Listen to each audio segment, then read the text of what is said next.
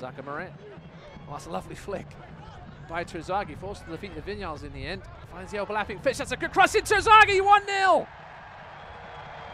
What a delivery by Fitch, and Terzaghi in the 7th minute opens the scoring here at City Stadium.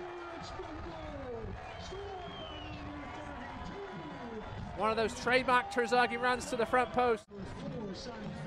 Vignals to the overlapping Fitch. Watch the run of Terzaghi to that front post.